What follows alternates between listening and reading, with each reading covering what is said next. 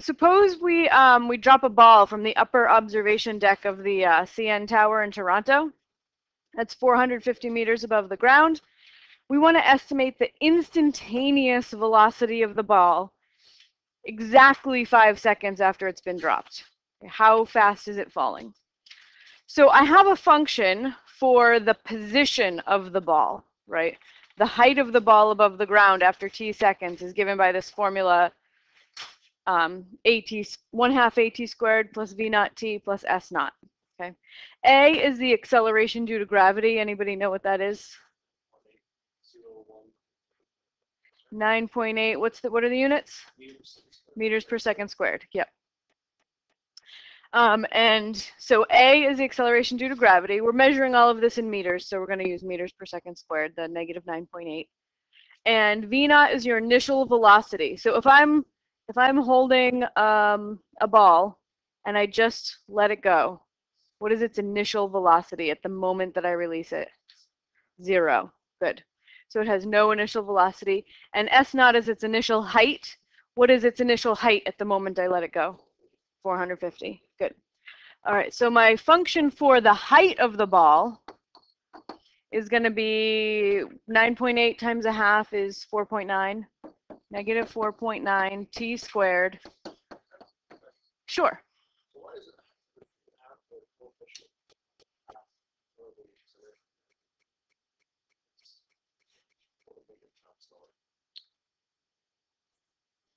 That would be a question for Ted.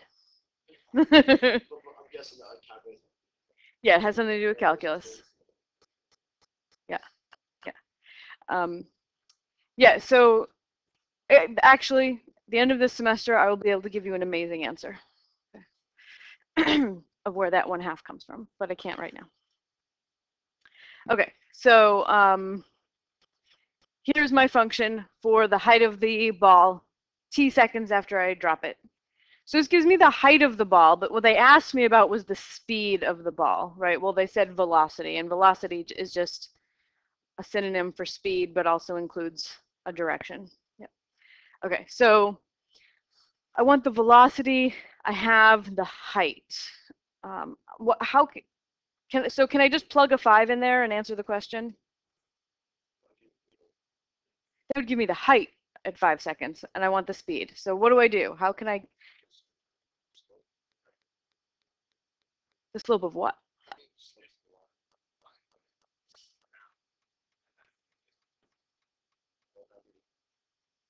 I could find the average velocity. That's a good suggestion. I could figure out when does this thing hit the ground, and I could say, so over 450 feet, right, divide the distance it fell by the time it took to fall, and I would have an average speed, right? So average velocity average in general is going to be the change in the height or the change in position if it's something that's not falling. Change in height divided by change in time. So I could get the whole average over the whole 450 feet. What would be an even better way of getting the instantaneous velocity at 5 seconds?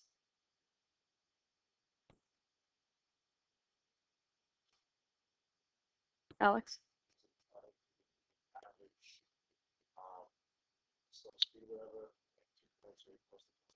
Yeah, so I could find an average velocity on a teeny tiny interval, right? I could say like, what's the change in height over 1/10 of a second, right? I could look from 5 seconds to 5.1 seconds and find the change in height, divide by the change in time, get an average velocity.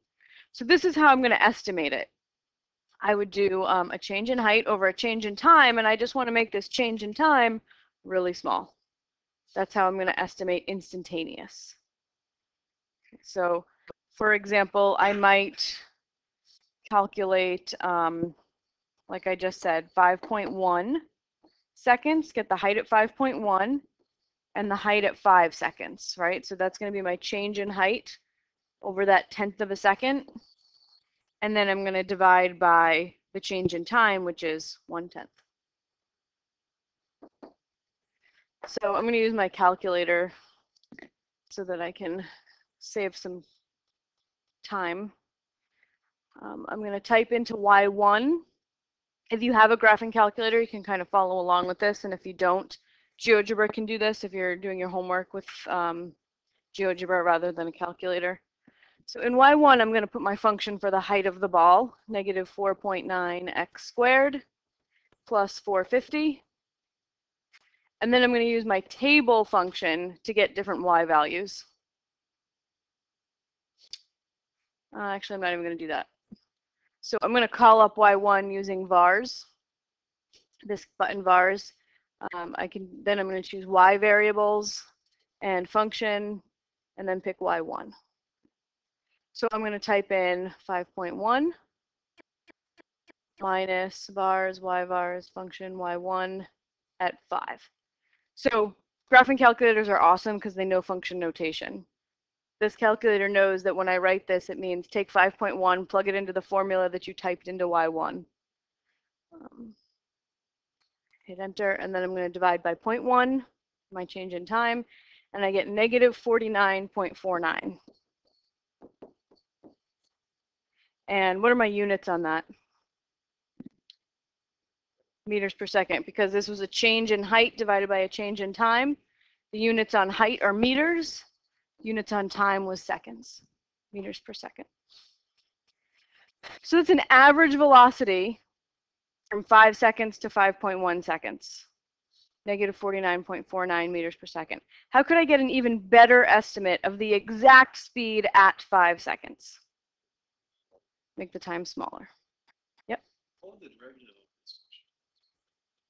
That would tell us the exact speed at 5 seconds, but we don't know the word derivative yet. Yeah, we don't know that either. Okay, so I'm going to do this exact same calculation, but over a smaller time interval. So I'm going to find the height at 5.01 seconds. I'll just find an average speed over 100th of a second.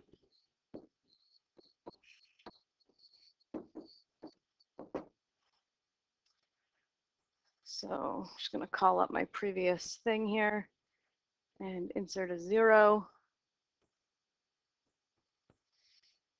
Divide by 0.01, and I get negative 49.049 meters per second. And then if I want an even better estimate for the exact speed at 5 seconds, smaller time interval. Right? So I could do 1,000th of a second. So let's see what happens when I do that. Just going to put in another 0 here. Divide by 0.01, whoops, 0.001, and I get negative 49.0049.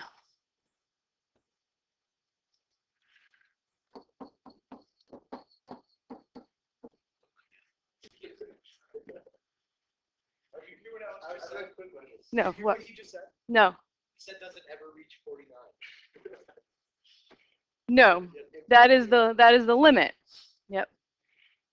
If you could take an average speed from 5 seconds to 5 seconds, right, it would be negative 49. Okay, so I want to take a quick look at a little animation so we can see what's happening with these calculations. All right, so let's think about with these calculations, we'll do this the old-fashioned way. These calculations that I did here, what they represent geometrically. So S of 5.1 and S of 5, are those X or Y values on the graph of S of t? Y values, yeah. And 5.1 and 5, are those X or Y values? X, yeah, or t, right? So this is a change in Y over a change in X. Or a change in height over a change in time, but in more general terms, change in Y over change in X. What is change in Y over change in X usually used to calculate? A slope, yeah. So these equations, these calculations that I did are representing slopes. Slopes of what? Let me see here.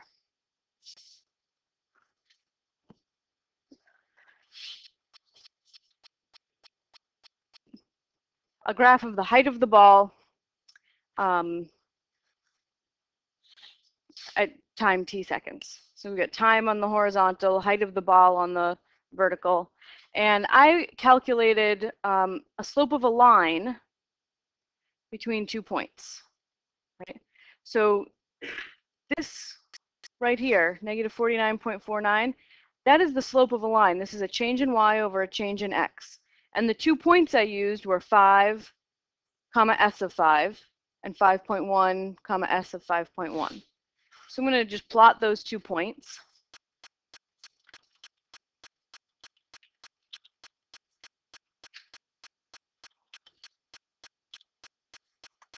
Okay, it doesn't know that.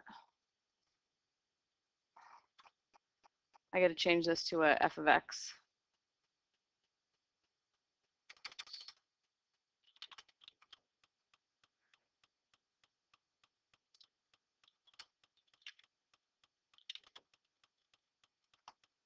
Okay, so there's my point 5, comma f of 5. That gives me the height of the ball at 5 seconds. And then I'm going to do the same thing at 5.1.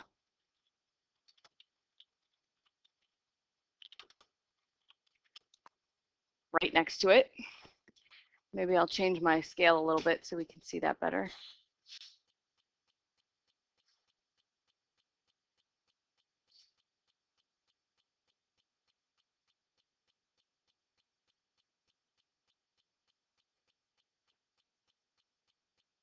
All right, and then I calculated the slope of the line between those things. So maybe I'll make a line that connects those two.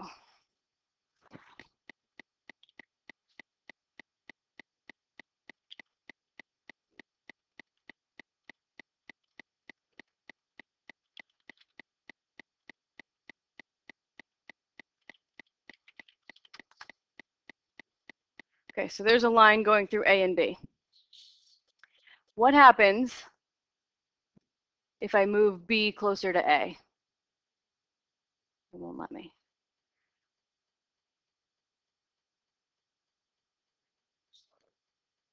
Yeah, I'd make a slider, but which is what my animation that I wanted to show you earlier was.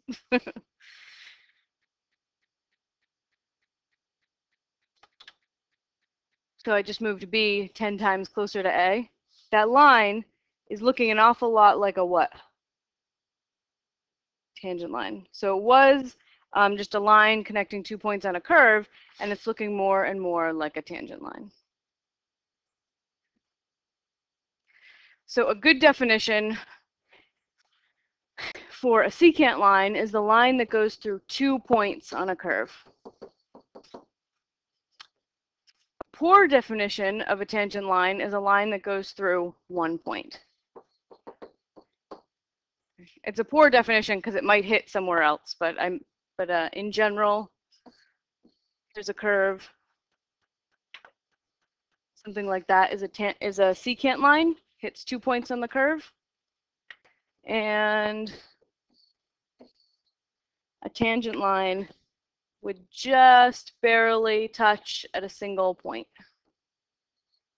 And it might cross again, that's why it's a bad definition, but just touching at 1 point is a definition of a tangent line. So the graphical interpretation of average velocity is the slope of a secant line. Right, so like for us, this might be 5 and 5.1 times 5 times 5.1. We calculated the slope of that line. Change in y over change in x, that gave us the average velocity. But then as you move the 2 points closer to each other, this line becomes closer and closer and closer to a tangent line. Okay, so the graphical interpretation of instantaneous velocity is the slope of a tangent line.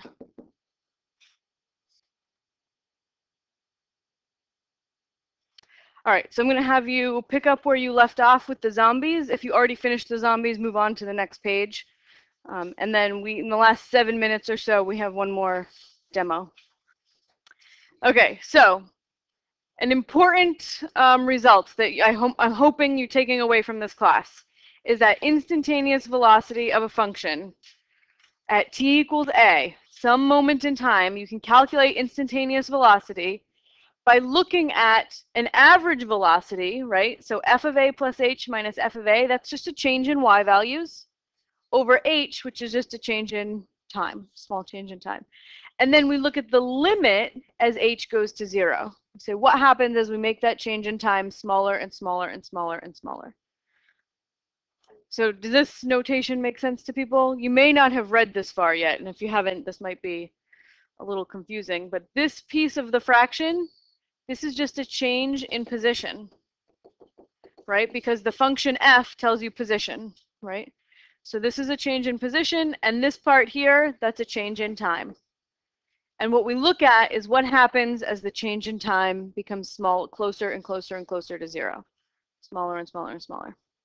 This fraction, f of a plus h minus f of a all over h, is called the difference quotient of the function f. And when we talk about the slope of a curve, what we mean is the slope of a tangent line to that curve. And the slope of a tangent line represents instantaneous velocity.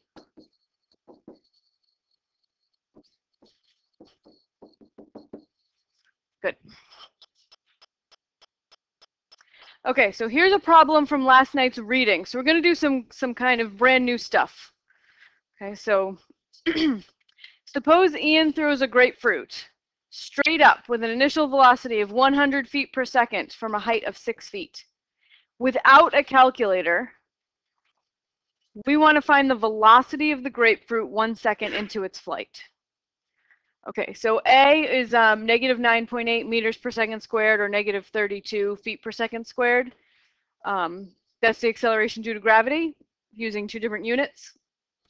And the height of an object, height of a falling object, is given by this formula. Okay, so let's see, all of my given information was in feet, so I'm going to use the negative 32 number because it has feet in it. Okay, so 1/2 at squared, so I'm going to get negative 16t squared plus v naught t. V naught is your initial velocity of 100 plus s naught, which is your initial height, which is 6. So this is a function that tells me the height of the grapefruit t seconds after Ian threw it upwards. All right, so without a calculator, I'm supposed to come up with the instantaneous velocity 1 second into the flight. How fast is that grapefruit traveling? All right, so 1 second into the flight. So velocity instantaneous, remember, is the limit as h goes to 0 of s of, in this case, I'm going to use 1 plus h, right? So some time a little bit after 1 second. So h is representing some small amount of time, right? Minus the position at 1.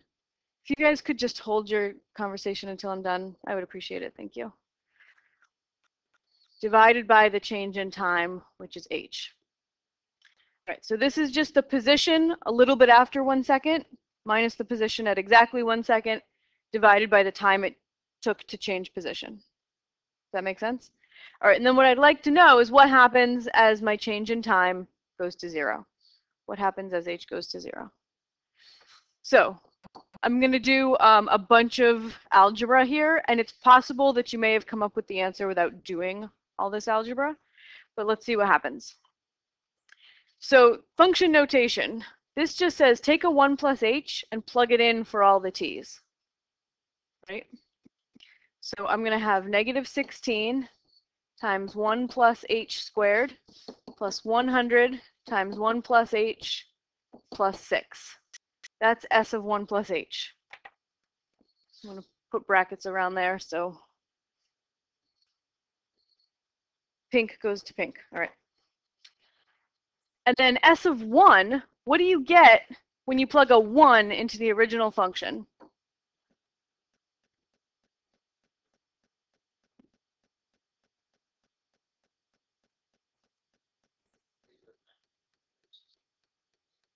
Negative 16 plus 100 plus 6, which is 90.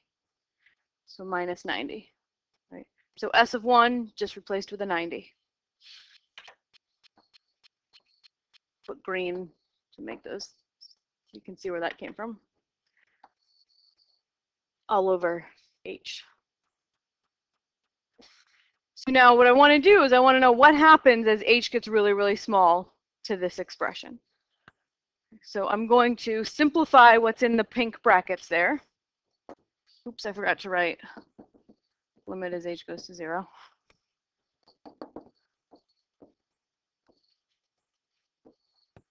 Okay, so I have negative 16 times, when you square 1 plus H, you get 1 plus 2H plus H squared. Everybody knows, you just FOIL it, 1 plus H times 1 plus H, FOIL it, okay. And then I'm going to distribute that 100, so I have 100 plus 100H plus 6 minus 90 all over H. Distribute the negative 16, and I get negative 16 minus 32H. I don't have enough room to do this. Hold on.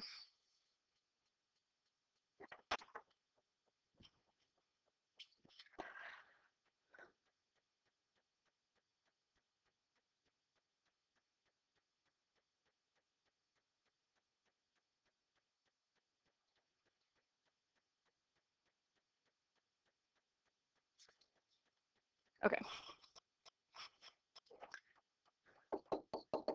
Limit as H goes to 0. I have negative 16 minus 32H minus 16H squared plus 100 plus 100H plus 6 plus 90 all over H. Minus 90. Thank you. Good. All right, so now I just combine my like terms. I have negative 16 plus 100 plus 6 minus 90, right? Just look at all my constants. And what do those add up to? 0. They just go away, right? Add those up and it adds up to 0. Okay, so there. Yes, it is. Okay, so plain old H's, I have a negative 32 and a 100, so I'm left with negative 16H squared plus 68H all over H.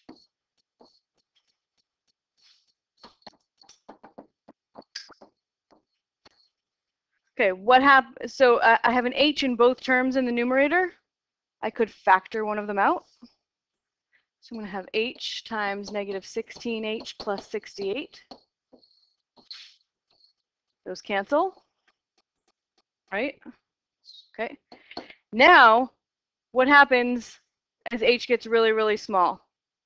What happens to this term? It gets closer and closer to 0.